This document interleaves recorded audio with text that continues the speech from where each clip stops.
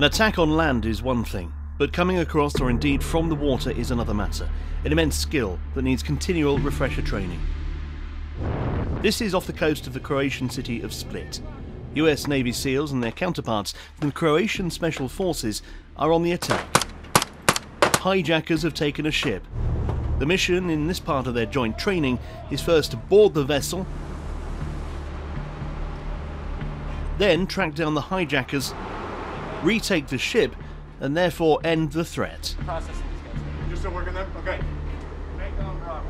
After the exercise, a chance for both teams to give and receive feedback as they review the mission. Prednost ovih JSET-a s našim strateškim partnerima je razmjena iskustva. The advantage of these exercises with our strategic partners is the exchange of experiences.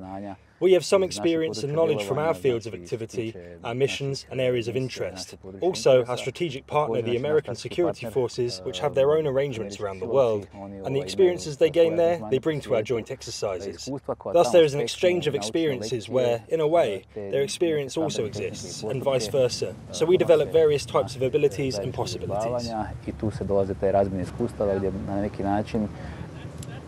The next phase of the training sees both the US Navy SEALs and Croatian Special Forces use the depths to aid their assault operation, in the water rather than on it.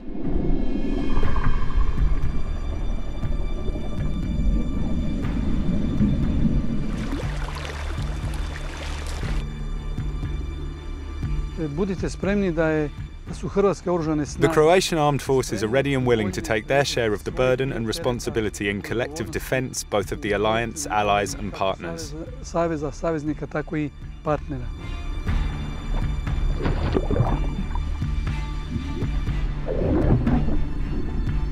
It's unusual to get such a candid glimpse of Special Forces training, especially featuring covert operators from two countries. It certainly seems to illustrate cooperation and joint working at this more secret end of NATO operations.